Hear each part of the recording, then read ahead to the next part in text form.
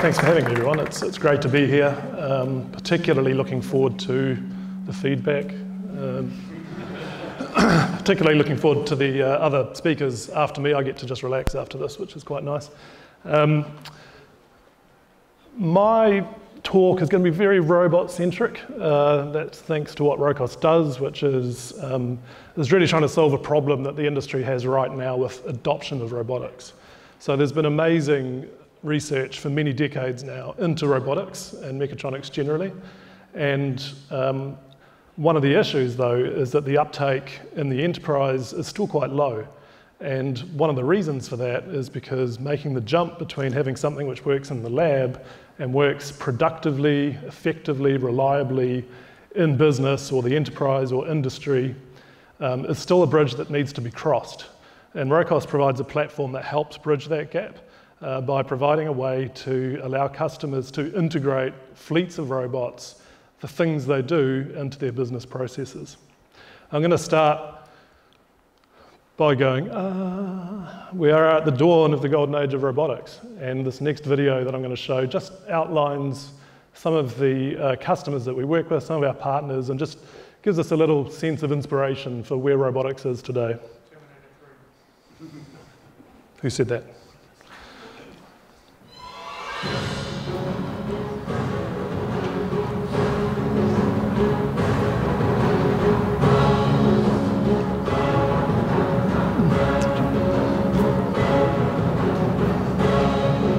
That's a New Zealand robot.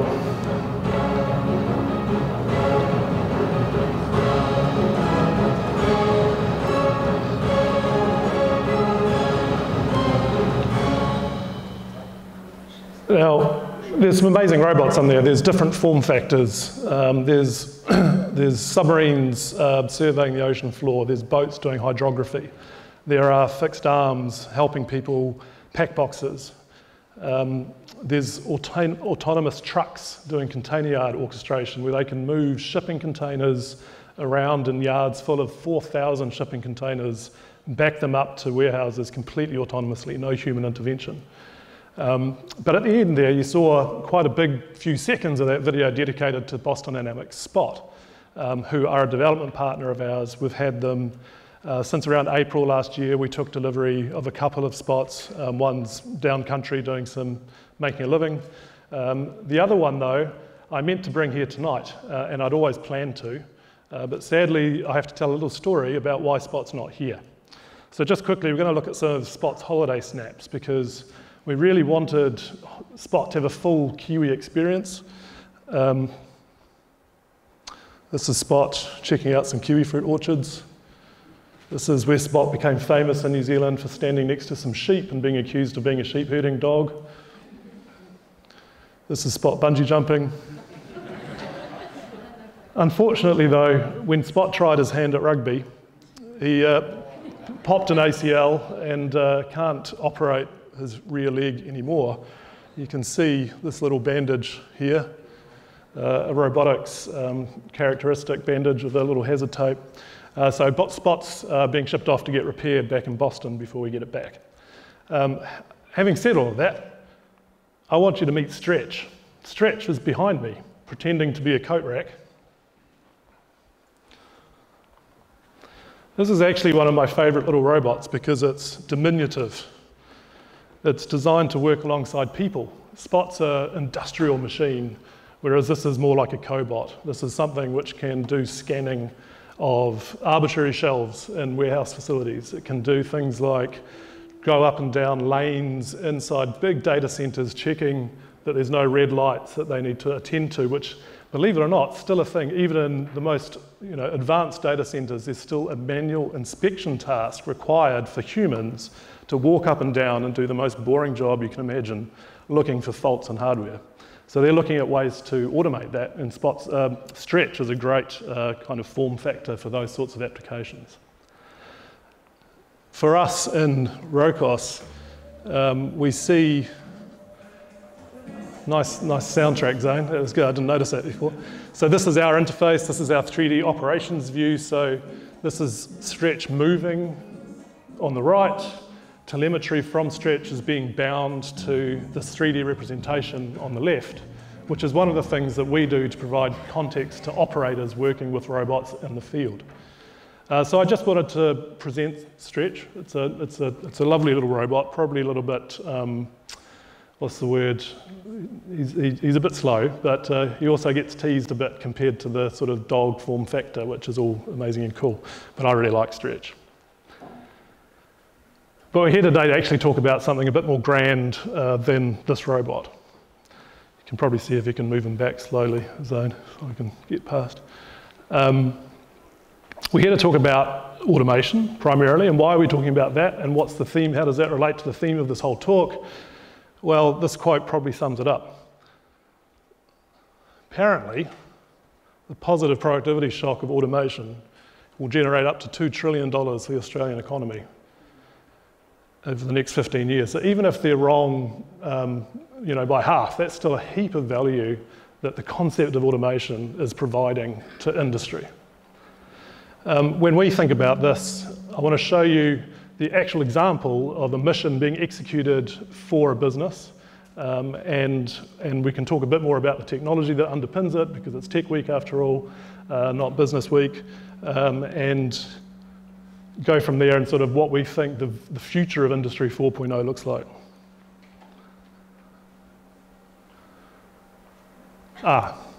Before I do though, I want to tell you the story of digital transformation, which is how companies are starting to understand the requirement for physical automation. So for decades now, people have been working on digital transformation. They've been doing all these things: desktop automation, business process automation, RPA, robotic process automation. It's a bummer they use robot, because obviously it's not. But automating business process digitally has seen a huge amount of investment and a huge amount of value created. Above that, you've got your machine learning decision engines, which start to really extend into the physical automation concept. And so where we see it is that this digital transformation arc is starting to land in the world of physical automation. You imagine that the most sophisticated sensor platforms available today, so robots, are really the interface between the physical and the digital world.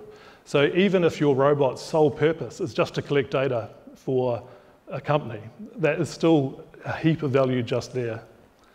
We move on and you look at how AI applies to it, and you start to see this whole progression through industrial automation right through to where we are now, combining the world of the digital with the physical through robotics. And as promised, this is, I think, the actual mission being executed to show a process being automated using a robot and that interface with the digital.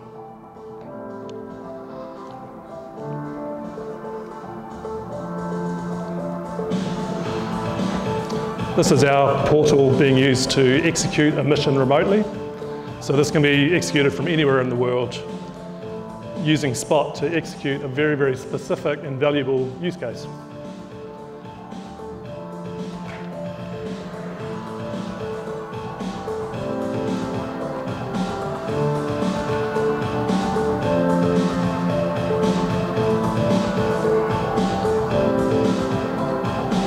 So through gauge reading, being able to maneuver to look at the right thing.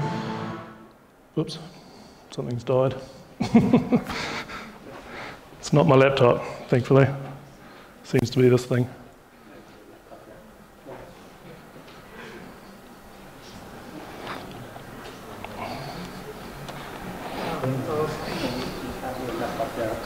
Oh, it's back. Awesome.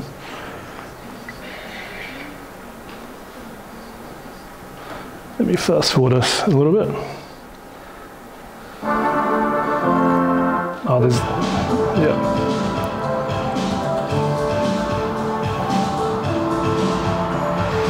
Other use cases are detecting that things like barricades are in the right place, they haven't been removed by a worker accidentally, so therefore enforcing health and safety concerns. This one I love, this is Spot telling someone off for not wearing their helmet. Poor guy, he's being bossed around by a robot. Seems okay with it.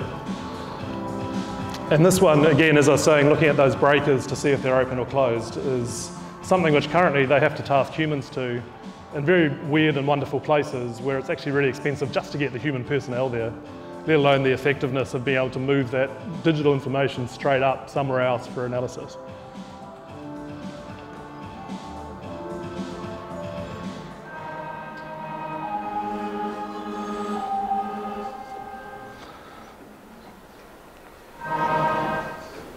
So if you look at that, you think, okay, so where's the technology and how does technology play into this? And so these are what we call the automation fundamentals. And these are things that we've built as part of our platform. But generally, when you think about what you need to do to execute anything like this in the wild with robots in an effective way, you have to think about these things. So connect, monitor, and control robots. And some primitives. So you need to be able to get telemetry streamed off the robot. You need to be able to do that fast, effectively, anywhere in the world, over cruddy internet connections, even with the best Wi-Fi network in the world. If you're working in a container yard, those big containers are like Faraday cages. You go behind it, network goes. So how do you effectively get telemetry from the robots in a reliable way, which is consistent enough to then make operational decisions as you see it, but also to then execute some business logic based on what's coming off the robot. You need messages going the other way, so you need to be able to task the robot, tell it what to do, and generally control them. And you get to some really hardcore stuff that you have to pull off. So in order to provide situational awareness for an operator, you need to be able to effectively stream what the robot can see. And how the robot interprets its world is often really, really heavyweight 3D point cloud data. And so this slide just talks about some of the challenges just with that. And Baden, who's in the audience over there, who heads up our R&D at Rocos, this has been his baby for quite some time. I think your only input was some open source and a bunch of papers that you had to digest. But the outcome is that we can effectively stream point cloud data and have it show up at the other end in voxels in a web interface from anywhere in the world.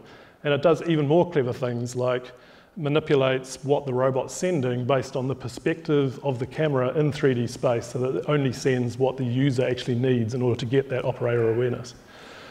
Pretty full on. And later, I think some of the talks after me, we're going to talk about digital twins. This is a little glimpse of that because once you can stream state condition monitoring data from a 3D environment into a model in the cloud or somewhere else, you start to build up this concept of a digital twin. So where does this all go? So at the bottom, we've got our fundamental building blocks, which are the things I was just talking about. Those are sort of Lego blocks or primitives, I suppose, for pulling off any kind of operation like this. Above that, you get higher order stuff like teleoperation, events, so you can do things reactively to stuff that's happening in the field on the robots. The spatial data streaming, as I was talking about. But above that is this whole concept of autonomy. You thread all of this together, you have a visual interface for being able to create missions for robots. And through that, and an integration with AI and ML, as you start to be able to automate vast business processes using fleets of robots in the field effectively. So our vision and the thing that we, is one significant goal for us is to be the autonomy platform for industry. We want to be able to orchestrate robotics across the enterprise. We want to bridge that gap between traditional industrial equipment, autonomous mobile robots, IoT, and AI and ML. One of the problems with productionizing AI is getting the data to the right place at the right time in order to make an effective decision at the right time. And so if you can thread all of these together, you start to get this really high order value proposition for industry. And when you think about the theme of this talk, which is about optimizing performance for business or for enterprise or industry, that's what we're really talking about. This is my last slide, and it's the one which I want to leave you with, which is if you take these three fundamentals down the bottom, which is traditional industrial automation. So as an example, we've been working with people who make PLCs, running our agent on it, the thing that usually runs on a robot, so that we can integrate the operations of traditional mechanical industrial equipment with the world of mobile autonomous robots.